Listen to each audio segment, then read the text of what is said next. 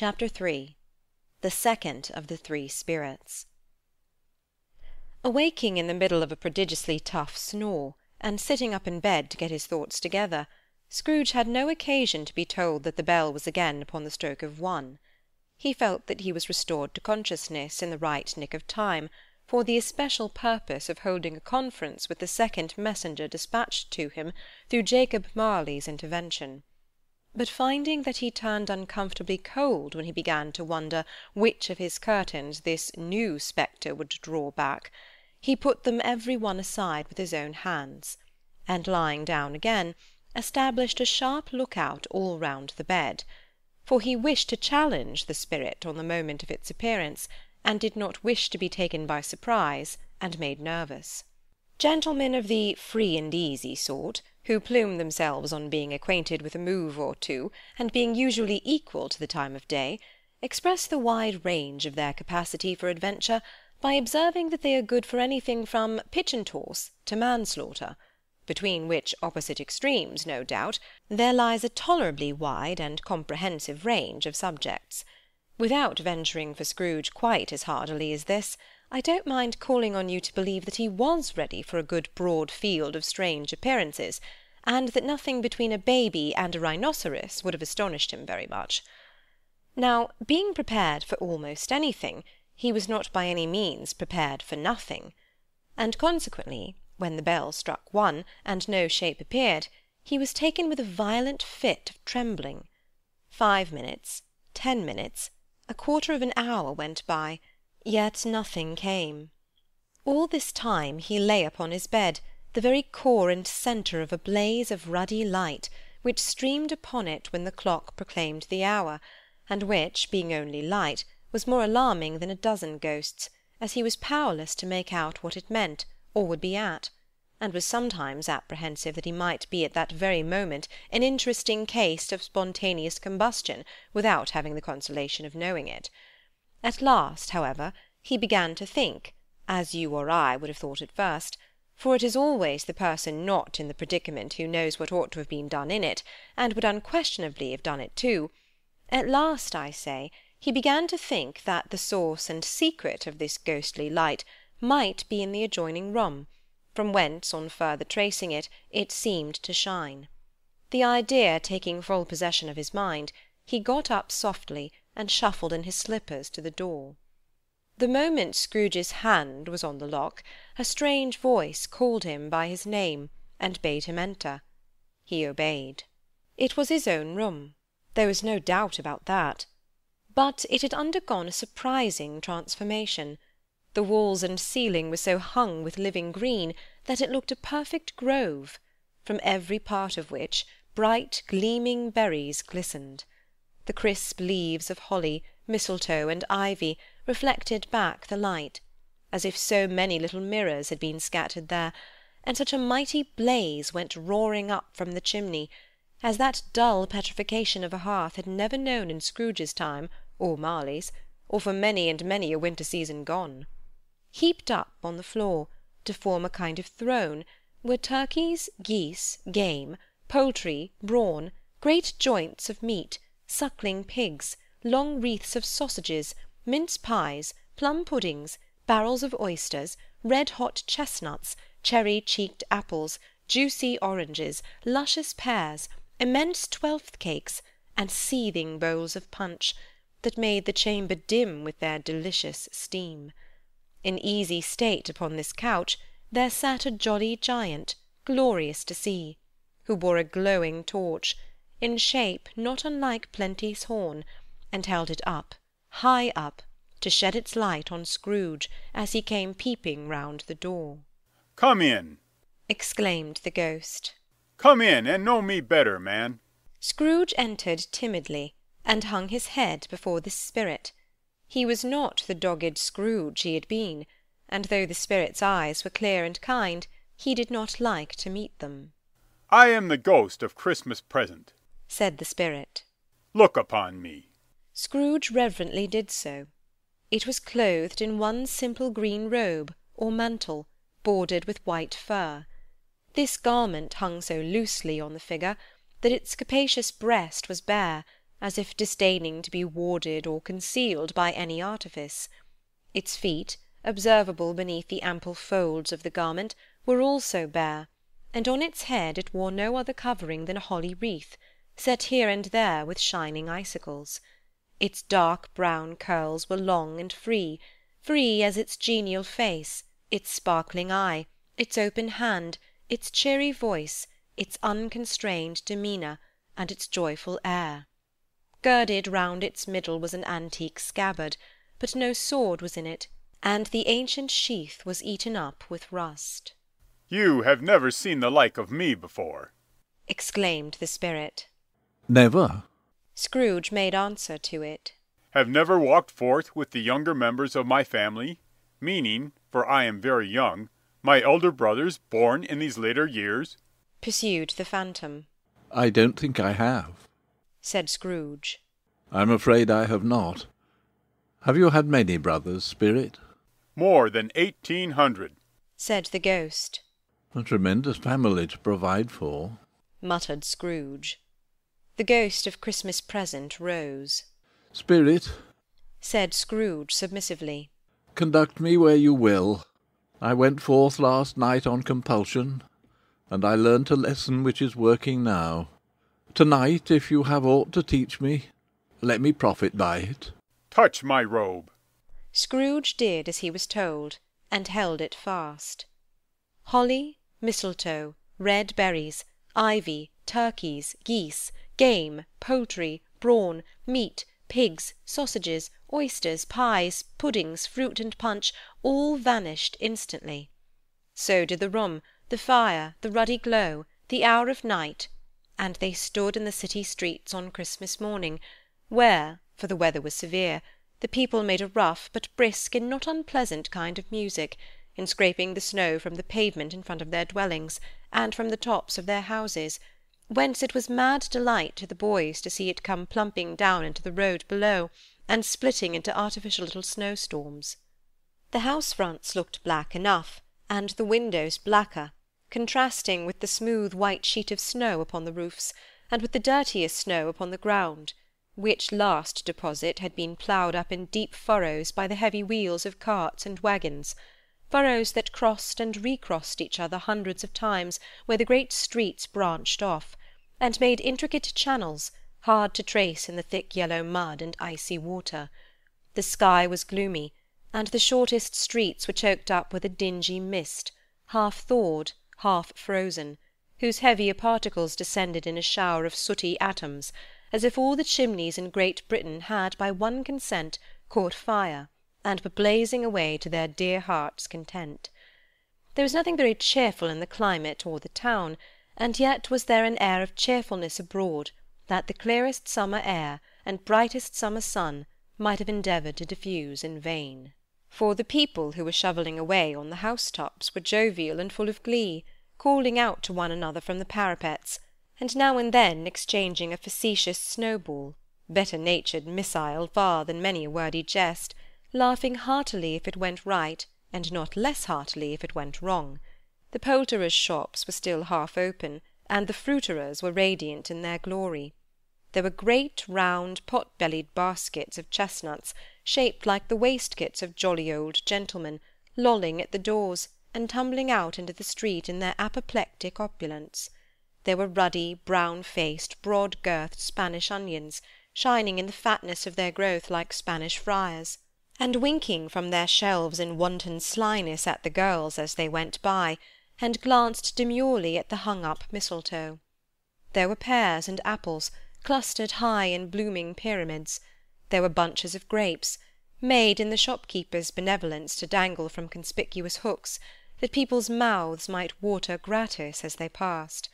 There were piles of filberts, mossy and brown, recalling in their fragrance ancient walks among the woods, and pleasant shufflings ankle-deep through withered leaves. There were Norfolk biffins, squat and swarthy, setting off the yellow of the oranges and lemons, and in the great compactness of their juicy persons, urgently entreating and beseeching to be carried home in paper bags and eaten after dinner. The very gold and silver fish set forth among these choice fruits in a bowl though members of a dull and stagnant-blooded race, appeared to know that there was something going on, and, to a fish, went gasping round and round their little world in slow and passionless excitement. The grocers, oh, the grocers, nearly closed, with perhaps 2 shutters down, or 1, but through those gaps such glimpses! It was not alone that the scales descending on the counter made a merry sound, or that the twine and roller parted company so briskly, or that the canisters were rattled up and down like juggling tricks, or even that the blended scents of tea and coffee were so grateful to the nose, or even that the raisins were so plentiful and rare, the almonds so extremely white, the sticks of cinnamon so long and straight, the other spices so delicious, the candied fruit so caked and spotted with molten sugar as to make the coldest lookers-on feel faint and subsequently bilious.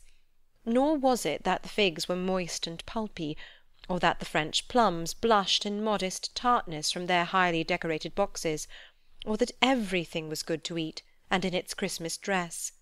But the customers were all so hurried, and so eager in the hopeful promise of the day, that they tumbled up against each other at the door, crashing their wicker baskets wildly, and left their purchases upon the counter, and came running back to fetch them, and committed hundreds of the like mistakes, in the best humour possible; while the grocer and his people were so frank and fresh that the polished hearts with which they fastened their aprons behind them might have been their own, worn outside for general inspection, and for Christmas doors to peck at if they chose.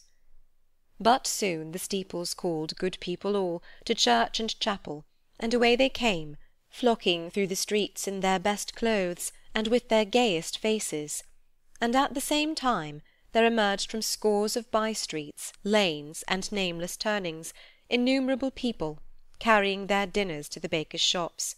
The sight of these poor revellers appeared to interest the spirit very much, for he stood with Scrooge beside him in a baker's doorway, and taking off the covers as their bearers passed, sprinkled incense on their dinners from his torch.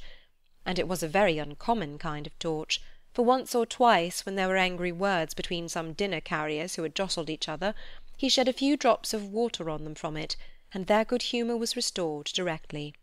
For they said it was a shame to quarrel upon Christmas Day. And so it was. God love it, so it was. In time the bells ceased, and the bakers were shut up, and yet there was a genial shadowing forth of all these dinners and the progress of their cooking, in the thawed blotch of wet above each baker's oven, where the pavement smoked as if its stones were cooking too. "Is there a peculiar flavour in what you sprinkle from your torch?" asked Scrooge. There is. My own. "Would it apply to any kind of dinner on this day?" asked Scrooge. To any kindly given. To a poor one most. "Why to a poor one most?" asked Scrooge. Because it needs it most. "Spirit," said Scrooge after a moment's thought, "I wonder you, of all the beings in the many worlds about us, should desire to cramp these people's opportunity for innocent enjoyment." I? cried the spirit. "You would deprive them of their means of dining every 7th day, often the only day on which they can be said to dine at all," said Scrooge. "Wouldn't you?" I? cried the spirit. "You seek to close these places on the 7th day, said Scrooge. and it comes to the same thing." I seek. exclaimed the spirit. "Forgive me if I am wrong. It has been done in your name, or at least in that of your family," said Scrooge. There are some upon this earth of yours, returned the spirit, who lay claim to know us, and who do their deeds of passion, pride, ill will, hatred, envy, bigotry, and selfishness in our name, who are as strange to us and all our kith and kin as if they had never lived. Remember that, and charge their doings on themselves, not us. Scrooge promised that he would, and they went on, invisible as they had been before, into the suburbs of the town. It was a remarkable quality of the ghost, which Scrooge had observed at the baker's, that, notwithstanding his gigantic size, he could accommodate himself to any place with ease, and that he stood beneath a low roof quite as gracefully and like a supernatural creature as it was possible he could have done in any lofty hall. and perhaps it was the pleasure the good spirit had in showing off this power of his, or else it was his own kind, generous, hearty nature, and his sympathy with all poor men, that led him straight to Scrooge's clerk's, for there he went, and took Scrooge with him, holding to his robe, and on the threshold of the door the spirit smiled, and stopped to bless Bob Cratchit's dwelling with the sprinkling of his torch. Think of that! Bob had but 15 bob a week himself, he pocketed on Saturdays but 15 copies of his Christian name, and yet the ghost of Christmas present blessed his 4-roomed house. Then up rose Mrs. Cratchit, Cratchit's wife, dressed out but poorly in a twice-turned gown, but brave in ribbons, which are cheap and make a goodly show for 6pence, and she laid the cloth, assisted by Belinda Cratchit, second of her daughters, also brave in ribbons, while Master Peter Cratchit plunged a fork into the saucepan of potatoes, and getting the corners of his monstrous shirt-collar, Bob's private property, conferred upon his son and heir in honour of the day, into his mouth, rejoiced to find himself so gallantly attired, and yearned to show his linen in the fashionable parks. And now 2 smaller Cratchits, boy and girl, came tearing in, screaming that outside the baker's they had smelt the goose, and known it for their own, and basking in luxurious thoughts of sage and onion, these young Cratchits danced about the table, and exalted Master Peter Cratchit to the skies, while he, not proud, although his collars nearly choked him, blew the fire, until the slow potatoes bubbling up knocked loudly at the saucepan lid to be let out and peeled. "What has ever got your precious father, then?" said Mrs. Cratchit. "And your brother, Tiny Tim? And Martha warn't as late last Christmas Day by half an hour." "Here's Martha, mother," said a girl, appearing as she spoke. "Here's Martha, mother," cried the 2 young Cratchits. "Hurrah! There's such a goose, Martha." "Why, bless your heart alive, my dear, how late you are," said Mrs. Cratchit, kissing her a dozen times, and taking off her shawl and bonnet for her with officious zeal. "We had a deal of work to finish up last night," replied the girl, "and had to clear away this morning, mother." "Well, never mind, so long as you are come," said Mrs. Cratchit. "Sit you down before the fire, my dear, and have a warm, Lord bless you." No, there's father coming." "There's father coming," cried the 2 young Cratchits, who were everywhere at once.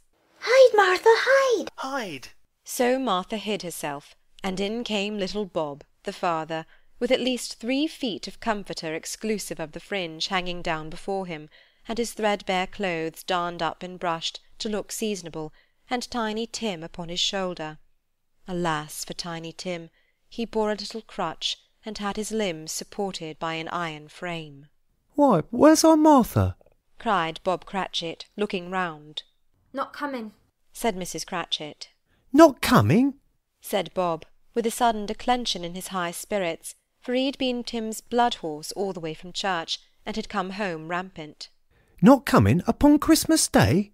Martha didn't like to see him disappointed, if it were only in joke, so she came out prematurely from behind the closet door, and ran into his arms, while the 2 young Cratchits hustled Tiny Tim and bore him off into the wash-house, that he might hear the pudding singing in the copper. "And how did little Tim behave?" asked Mrs. Cratchit, when she had rallied Bob on his credulity, and Bob had hugged his daughter to his heart's content. "As good as gold," said Bob. "and better. Somehow he gets thoughtful, sitting by himself so much, and thinks the strangest things you ever heard.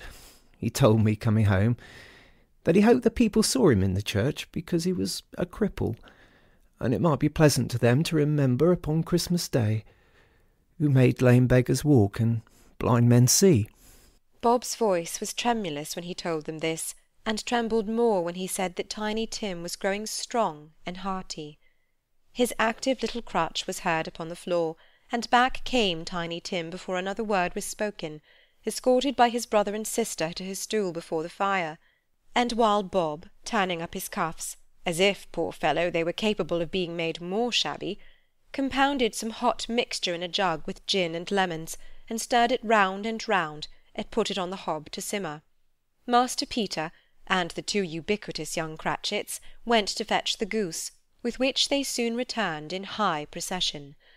Such a bustle ensued that you might have thought a goose the rarest of all birds, a feathered phenomenon, to which a black swan was a matter of course, and in truth it was something very like it in that house. Mrs. Cratchit made the gravy, ready beforehand in a little saucepan, hissing hot. Master Peter mashed the potatoes with incredible vigour. Miss Belinda sweetened up the apple sauce. Martha dusted the hot plates.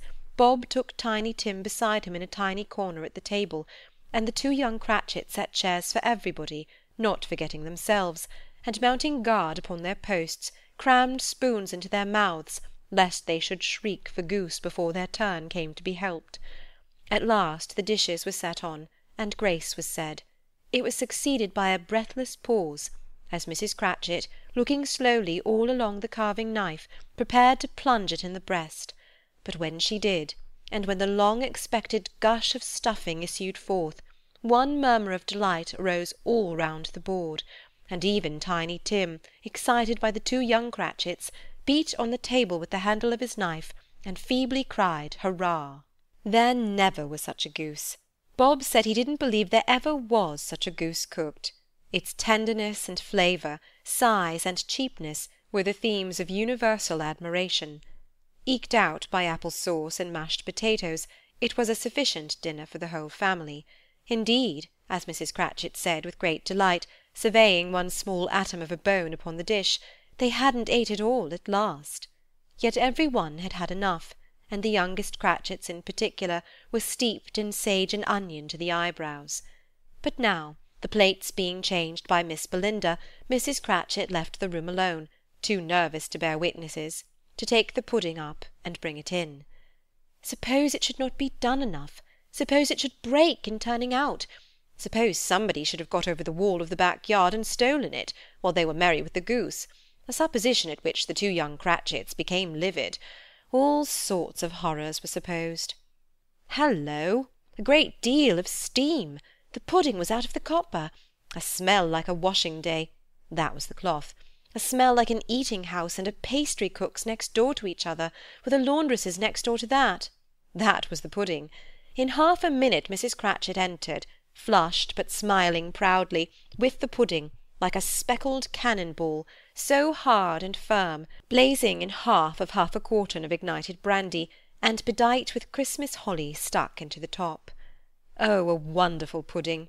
Bob Cratchit said, and calmly too, that he regarded it as the greatest success achieved by Mrs. Cratchit since their marriage. Mrs. Cratchit said that now the weight was off her mind, she would confess she had had her doubts about the quantity of flour. Everybody had something to say about it, but nobody said or thought that it was at all a small pudding for a large family. It would have been flat heresy to do so. Any Cratchit would have blushed to hint at such a thing. At last the dinner was all done, the cloth was cleared, the hearth swept, and the fire made up. The compound in the jug being tasted, and considered perfect, apples and oranges were put upon the table, and a shovelful of chestnuts on the fire. Then all the Cratchit family drew round the hearth, in what Bob Cratchit called a circle, meaning half a one, and at Bob Cratchit's elbow stood the family display of glass, 2 tumblers, and a custard-cup without a handle. These held the hot stuff from the jug, however, as well as golden goblets would have done, and Bob served it out with beaming looks, while the chestnuts on the fire sputtered and cracked noisily. Then Bob proposed, "A Merry Christmas to us all, my dears. God bless us." Which all the family re-echoed. God bless us, every one, said Tiny Tim, the last of all. He sat very close to his father's side upon his little stool. Bob held his withered little hand in his, as if he loved the child, and wished to keep him by his side, and dreaded that he might be taken from him. "Spirit," said Scrooge, with an interest he had never felt before, "tell me if Tiny Tim will live." I see a vacant seat, replied the ghost, in the poor chimney corner, and a crutch without an owner, carefully preserved. If these shadows remain unaltered by the future, the child will die. "No, no," said Scrooge. "Oh, no, kind spirit, say he will be spared." If these shadows remain unaltered by the future, none other of my race will find him here, returned the ghost. What then? If he be like to die, he had better do it, and decrease the surplus population. Scrooge hung his head to hear his own words quoted by the spirit, and was overcome with penitence and grief. Man, said the ghost, if man you be in heart, not adamant, forbear that wicked cant until you have discovered what the surplus is, and where it is. Will you decide what men shall live, what men shall die? It may be that in the sight of heaven you are more worthless and less fit to live than millions like this poor man's child. O God, to hear the insect on the leaf pronouncing on the too much life among his hungry brothers in the dust. Scrooge bent before the ghost's rebuke, and trembling cast his eyes upon the ground. But he raised them speedily on hearing his own name. Mr. Scrooge, said Bob.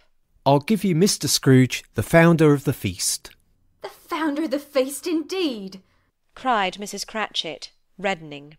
I wish I had him here. I'd give him a piece of my mind to feast upon, and I hope he'd have a good appetite for it. My dear, said Bob. The children, Christmas Day. It should be Christmas Day, I'm sure, said she, on which one drinks the health of such an odious, stingy, hard, unfeeling man as Mr. Scrooge. You know he is, Robert. Nobody knows it better than you do, poor fellow.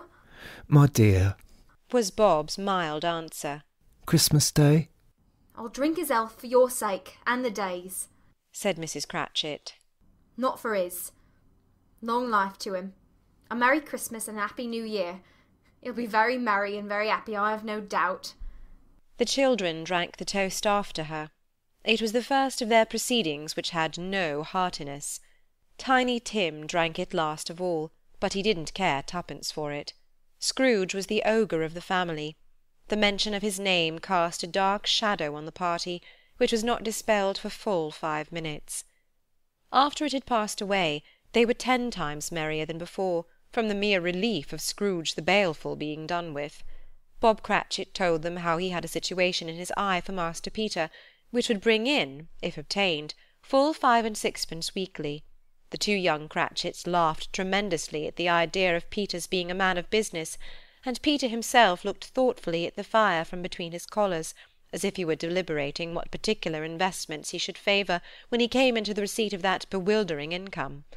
Martha, who was a poor apprentice at a milliner's, then told them what kind of work she had to do, and how many hours she worked at a stretch, and how she meant to lie abed to-morrow morning for a good long rest, to-morrow being a holiday she passed at home. Also how she had seen a countess and a lord some days before, and how the lord is much about as tall as Peter. At which Peter pulled up his collar so high that you couldn't have seen his head if you had been there.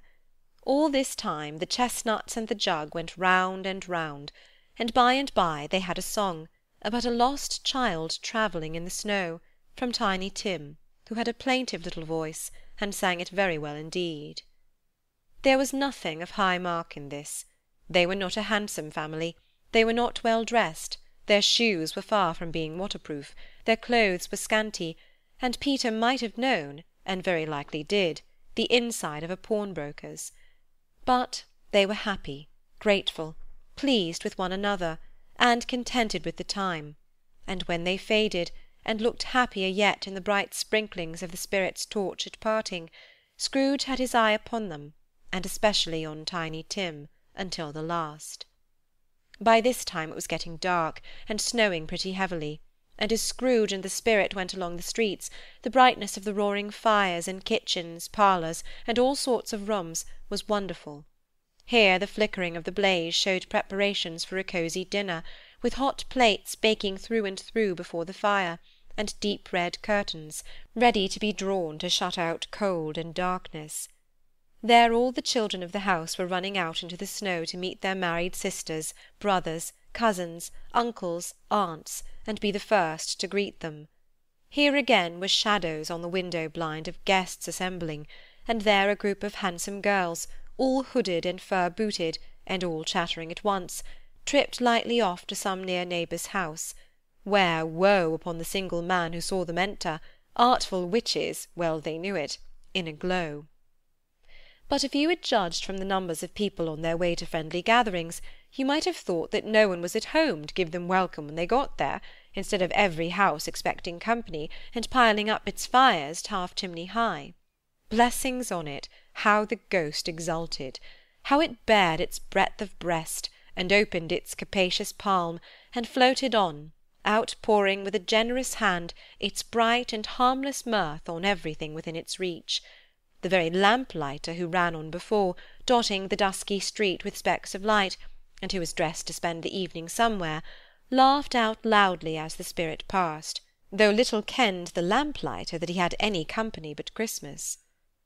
And now, without a word of warning from the ghost, they stood upon a bleak and desert moor, where monstrous masses of rude stone were cast about, as though it were the burial place of giants, and water spread itself wheresoever it listed, or would have done so, but for the frost that held it prisoner, and nothing grew but moss and furze, and coarse rank grass. Down in the west the setting sun had left a streak of fiery red, which glared upon the desolation for an instant, like a sullen eye, and frowning lower, lower, lower yet, was lost in the thick gloom of darkest night. "What place is this?" asked Scrooge. "A place where miners live, who labour in the bowels of the earth," returned the spirit. "But they know me. See!" A light shone from the window of a hut, and swiftly they advanced towards it. Passing through the wall of mud and stone, they found a cheerful company assembled round a glowing fire. An old man and woman, with their children and their children's children, and another generation beyond that, all decked out gaily in their holiday attire. The old man, in a voice that seldom rose above the howling of the wind upon the barren waste, was singing them a Christmas song. It had been a very old song when he was a boy, and from time to time they all joined in the chorus. So surely as they raised their voices, the old man got quite blithe and loud, and so surely as they stopped, his vigour sank again. The spirit did not tarry here, but bade Scrooge to hold his robe, and passing on above the moor, sped whither? Not to see. To see.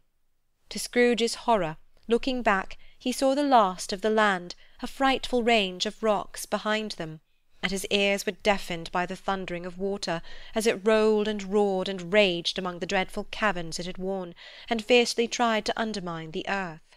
Built upon a dismal reef of sunken rocks, some league or so from shore, on which the waters chafed and dashed, the wild year through, there stood a solitary lighthouse. Great heaps of seaweed clung to its base, and storm-birds, born of the wind one might suppose as seaweed of the water, rose and fell about it, like the waves they skimmed. But even here 2 men who watched the light had made a fire, that through the loophole in the thick stone wall shed out a ray of brightness on the awful sea. Joining their horny hands over the rough table at which they sat, they wished each other Merry Christmas in their can of grog, and one of them, the elder too, with his face all damaged and scarred with hard weather, as the figurehead of an old ship might be, struck up a sturdy song that was like a gale in itself.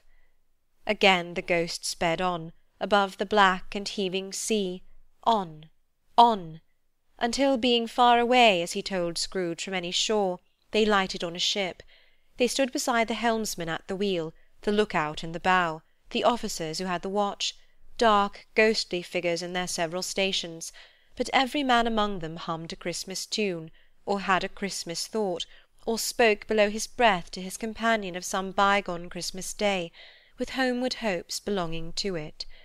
And every man on board, waking or sleeping, good or bad, had had a kinder word for another on that day than on any day in the year, and had shared to some extent in its festivities, and had remembered those he cared for at a distance, and had known that they delighted to remember him.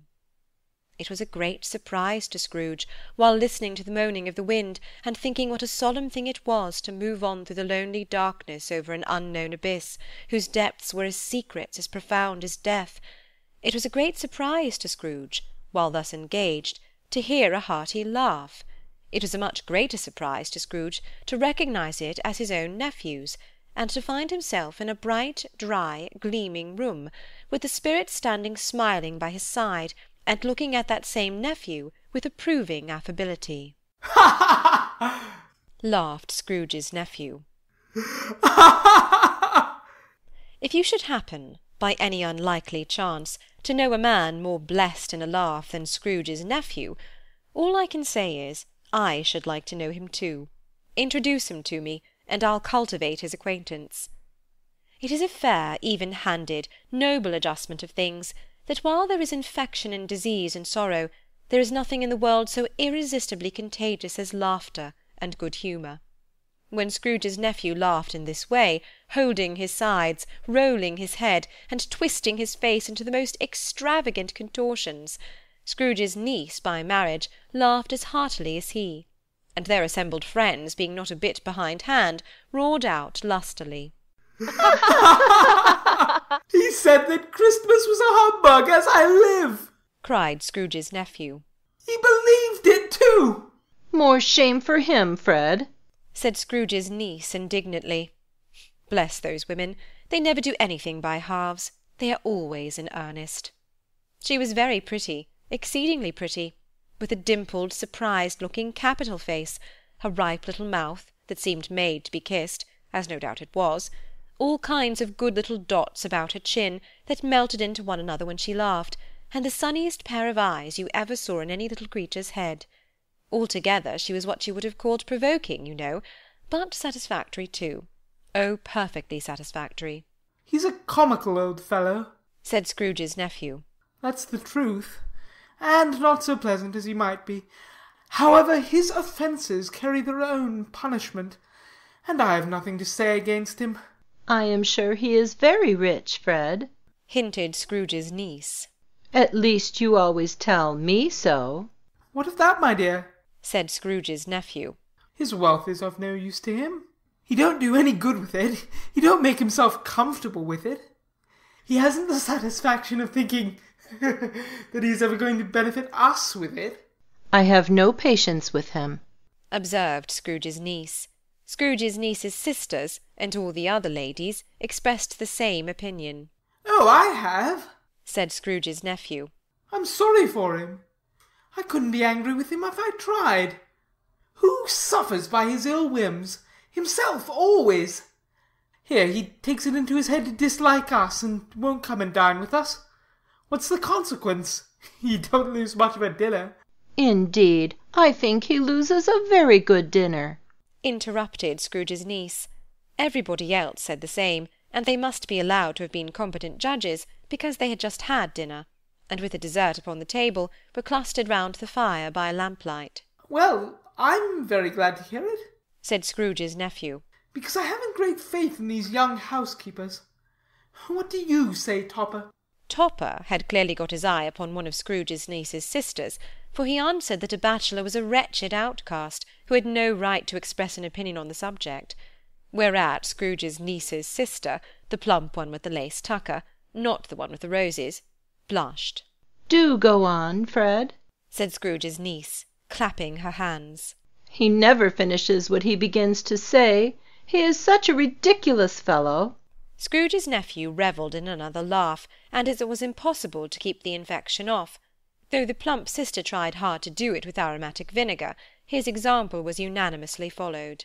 I was only going to say, said Scrooge's nephew, that the consequence of his taking a dislike to us and not making merry with us is, as I think, that he loses some pleasant moments which could do him no harm. I am sure he loses pleasanter companions than he can find in his own thoughts, either in his mouldy old office or his dusty chambers. I mean to give him the same chance every year, whether he likes it or not, for I pity him. He may rail at Christmas till he dies, but he can't help thinking better of it. I defy him. If he finds me going there in good temper year after year, and saying, Uncle Scrooge, how are you?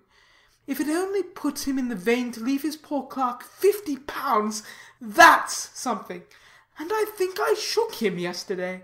It was their turn to laugh now at the notion of his shaking Scrooge, but being thoroughly good-natured, and not much caring what they laughed at, so that they laughed at any rate, he encouraged them in their merriment, and passed the bottle joyously. After tea they had some music, for they were a musical family, and knew what they were about, when they sung a glee or catch, I can assure you, especially Topper, who could growl away in the bass like a good one, and never swell the large veins in his forehead, or get red in the face over it.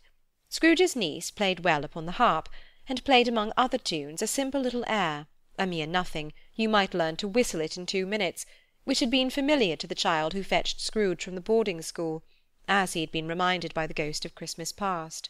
When this strain of music sounded, all the things that ghost had shown him came upon his mind. He softened more and more, and thought that if he could have listened to it often years ago, he might have cultivated the kindnesses of life for his own happiness with his own hands, without resorting to the sexton's spade that buried Jacob Marley.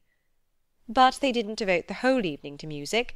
After a while they played at forfeits, for it is good to be childish sometimes, and never better than at Christmas, when its mighty founder was a child himself. Stop, there was first a game at blindman's buff, of course there was, and I no more believe Topper was really blind than I believe he had eyes in his boots. My opinion is that it was a done thing between him and Scrooge's nephew, and that the ghost of Christmas Present knew it. The way he went after that plump sister in the lace tucker was an outrage on the credulity of human nature, knocking down the fire-irons, tumbling over the chairs, bumping against the piano, smothering himself among the curtains. Wherever she went, there went he. He always knew where the plump sister was. He wouldn't catch anybody else. If you had fallen up against him, as some of them did, on purpose, he would have made a feint of endeavouring to seize you, which would have been an affront to your understanding, and would instantly have slided off in the direction of the plump sister. She often cried out that it wasn't fair, and it really was not. But when at last he caught her, when, in spite of all her silken rustlings and her rapid flutterings past him, he got her into a corner, whence there was no escape, then his conduct was the most execrable.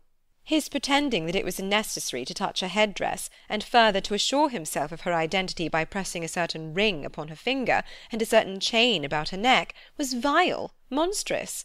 No doubt she told him her opinion of it, when another blind man being in office, they were so very confidential together, behind the curtains. Scrooge's niece was not one of the blindman's buff party, but was made comfortable with a large chair and a footstool, in a snug corner, where the ghost and Scrooge were close behind her. But she joined in the forfeits, and loved her love to admiration with all the letters of the alphabet. Likewise at the game of how, when, and where she was very great, and to the secret joy of Scrooge's nephew, beat her sisters hollow, though they were sharp girls too, as Topper could have told you. There might have been 20 people there, young and old, but they all played, and so did Scrooge, for wholly forgetting in the interest he had in what was going on, that his voice made no sound in their ears, he sometimes came out with his guess quite loud, and very often guessed quite right too, for the sharpest needle, best Whitechapel, warranted not to cut in the eye, was not sharper than Scrooge, blunt as he took it in his head to be. The ghost was greatly pleased to find him in this mood, and looked upon him with such favour, that he begged like a boy to be allowed to stay until the guests departed. But this, the spirit said, could not be done. "Here is a new game," said Scrooge. "1 half-hour, Spirit, only one." It was a game called Yes and No, where Scrooge's nephew had to think of something, and the rest must find out what, he only answering to their questions yes or no, as the case was. The brisk fire of questioning to which he was exposed elicited from him that he was thinking of an animal, a live animal, rather a disagreeable animal, a savage animal, an animal that growled and grunted sometimes, and talked sometimes, and lived in London, and walked about the streets, and wasn't made a show of, and wasn't led by anybody, and didn't live in a menagerie, and was never killed in a market, and was not a horse, or an ass, or a cow, or a bull, or a tiger, or a dog, or a pig, or a cat, or a bear. At every fresh question that was put to him, the nephew burst into a fresh roar of laughter, and was so inexpressibly tickled that he was obliged to get up off the sofa and stamp. At last the plump sister, falling into a similar state, cried out, I have found it out. I know what it is, Fred. I know what it is. What is it? cried Fred. It's your Uncle Scrooge. Which it certainly was. Admiration was the universal sentiment, though some objected that the reply to "Is it a bear?" ought to have been yes, inasmuch as an answer in the negative was sufficient to have diverted their thoughts from Mr. Scrooge, supposing they had ever had any tendency that way. He's given us plenty of merriment, I am sure, said Fred. and it would be ungrateful not to drink his health. Here's a glass of mulled wine ready to our hand at the moment, and I say, Uncle Scrooge!" Well, Uncle Scrooge, they cried. "A Merry Christmas and a Happy New Year to the old man, whatever he is," said Scrooge's nephew. "He wouldn't take it from me, but may he have it nevertheless. Uncle Scrooge!" Uncle Scrooge had imperceptibly become so gay and light of heart that he would have pledged the unconscious company in return, and thanked them in an inaudible speech, if the ghost had given him time. But the whole scene passed off in the breath of the last word spoken by his nephew, and he and the spirit were again upon their travels. Much they saw, and far they went, and many homes they visited, but always with a happy end. The spirit stood beside sick beds, and they were cheerful; on foreign lands, and they were close at home; by struggling men, and they were patient in their greater hope; by poverty, and it was rich; in almshouse, hospital, and jail, in misery's every refuge, where vain man in his little brief authority had not made fast the door, and barred the spirit out, he left his blessing, and taught Scrooge his precepts.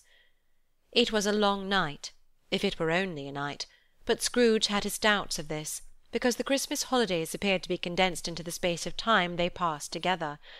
It was strange, too, that while Scrooge remained unaltered in his outward form, the ghost grew older, clearly older. Scrooge had observed this change, but never spoke of it, until they left a children's Twelfth-night party, when, looking at the spirit as they stood together in an open place, he noticed that its hair was grey. "Are spirits' lives so short?" asked Scrooge. "My life upon this globe is very brief," replied the ghost. "It ends tonight." "Tonight?" cried Scrooge. "Tonight at midnight. Hark! The time is drawing near." The chimes were ringing the 11:15 at that moment. "Forgive me if I am not justified in what I ask," said Scrooge, looking intently at the spirit's robe. "but I see something strange and not belonging to yourself protruding from your skirts. Is it a foot or a claw?" "It might be a claw, for the flesh there is upon it," was the spirit's sorrowful reply. "Look here." From the foldings of its robe it brought 2 children, wretched, abject, frightful, hideous, miserable. They knelt down at its feet, and clung upon the outside of its garment. "O man, look here! Look down here!" exclaimed the ghost. They were a boy and a girl, yellow, meagre, ragged, scowling, wolfish, but prostrate too in their humility.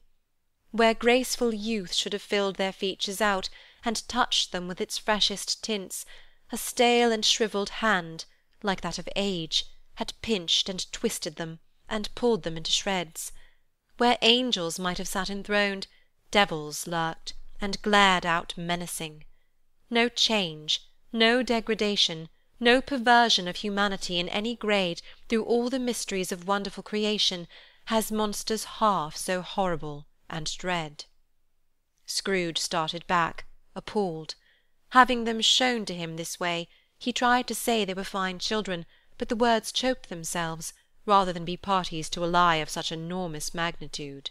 "Spirit, are they yours?" Scrooge could say no more.